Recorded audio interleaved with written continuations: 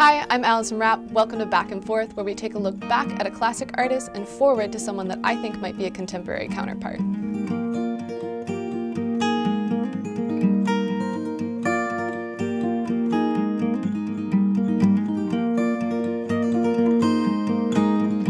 Joni Mitchell is unquestionably one of my biggest personal inspirations. If I'm not mistaken, she's one of the few people that Bob Dylan felt came close to rivaling him, both lyrically and musically.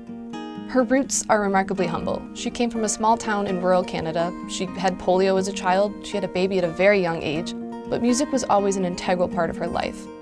She found herself married to an American-born folk singer named Chuck Mitchell, and the pair would play small venues as a duo.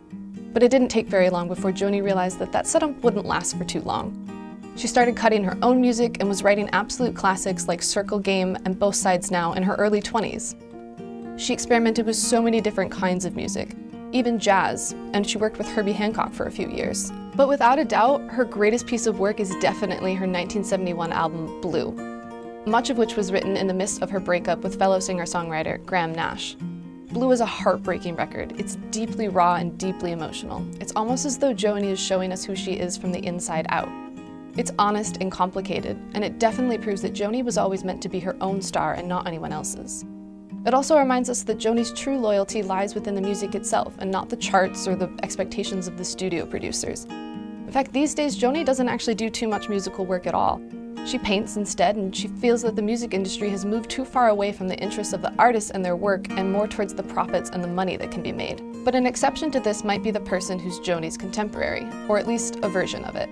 Brandi Carlile. A singer-songwriter from Seattle, Washington, Brandi started out as a hometown girl, playing local gigs with her band. But she consistently put out good record after good record, including a few of her most popular, The Story in 2007 and Bear Creek in 2012.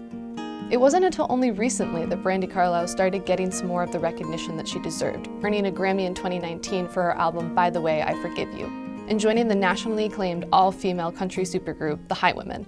I can still hear you saying you will never break the chain. She produced Tanya Tucker, sang with Dolly Parton and Sheryl Crow, and sold out Madison Square Garden. But like Joni, Brandi has always been dedicated to the music itself, and not to the fame that comes along with it. Her music is also down to earth, and most of the focus is on her stunning vocals. Brandi's vocal range mirrors Joni's, and last year she performed an intimate concert in California in which she covered the entirety of Blue. Joni was in attendance and seemed pleased with the show. Perhaps Brandi is proving that female folk is still alive and kicking. When I think about their intellect and their independence, I hope you can agree that when it comes to Joni Mitchell and Brandi Carlile, we can see both sides now.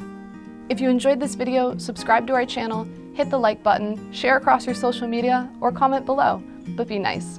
Thank you.